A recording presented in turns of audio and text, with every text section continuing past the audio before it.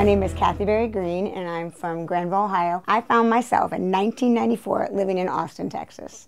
I was living in this crazy environment of like a queer collective, and I needed to meet some new friends, and I joined the Lesbian Avengers. I wanted to join a group that was queer-centered, women-centered, and radical. They asked me to help them organize their southern version of the Pride Ride.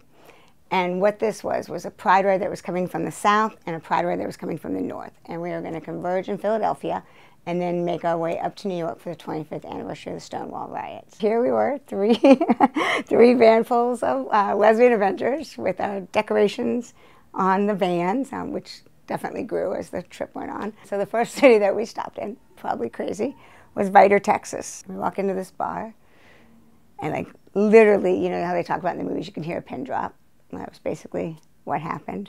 Nobody really said anything, just gave us a lot of stares. So we set up this action, and that was kind of when we started to hear, you know, their personal opinions and the names that they would call us, and you know, they were kind of yelling, driving by, being derogatory. So that was kind of like the introduction, like, okay, you know, we knew that we were going to have to deal with harassment and different kinds of issues and stuff, and we were prepared, all in nonviolent civil disobedience ways. So after Vidor, Texas, we moved. We were traveling on our way to New Orleans, right? So we did a really fun thing, and we took over a streetcar, and we called it a streetcar named Dyke Desire, and we handed out lollipops that said "Lick Homophobia," and that was really fun. And you know, we sang these songs, like old Girl Scout songs, and changed the words. And one of the things I remember about New Orleans was this younger African-American woman, and she was sitting on the bus, and she just was watching us, you know, like most people were. And at the end, she walked up to one of my friends and was like, "Hey, I've heard of you all. You know, where do you all meet?"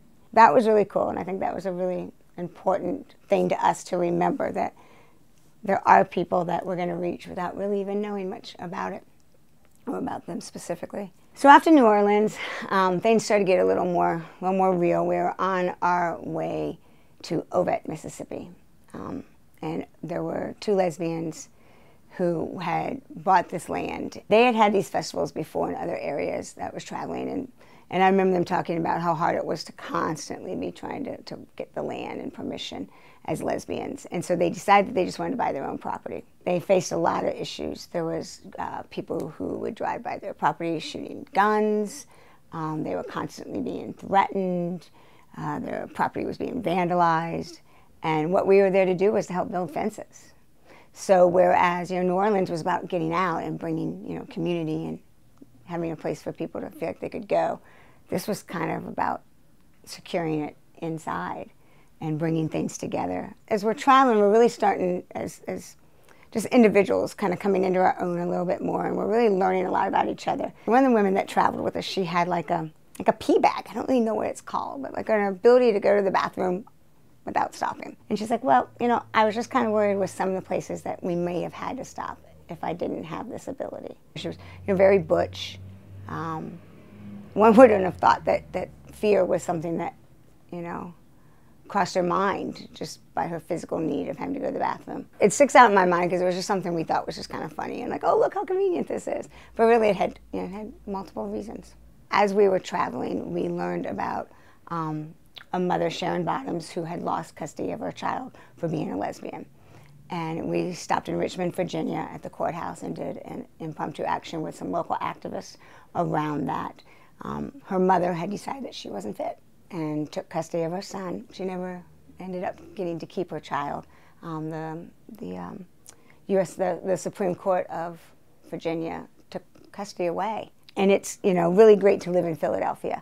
And it makes me remember that day in Philadelphia, like coming through with the Pride Ride and the Northern Pride Riders joining us. Now we have new lesbian energy, always the best. There was a big court case that was going on, and all this issue of like, you know, is saying no enough? So we did an action around that as well with our Declaration of Independence, and really hitting home this concept that no means no. Then we went up to New York for the actual like march for the 25th anniversary of the Stonewall Riots.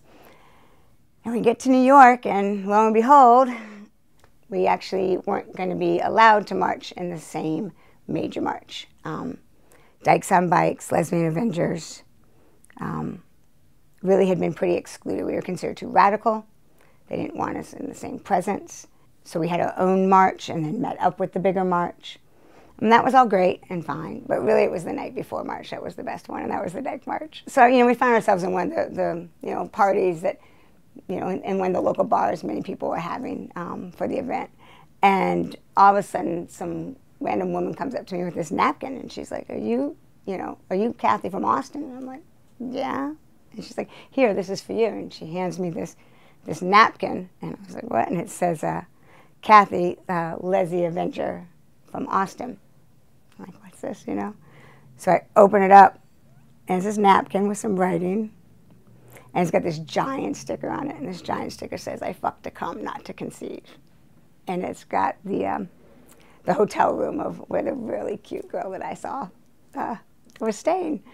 And I thought, wow, that's pretty bold.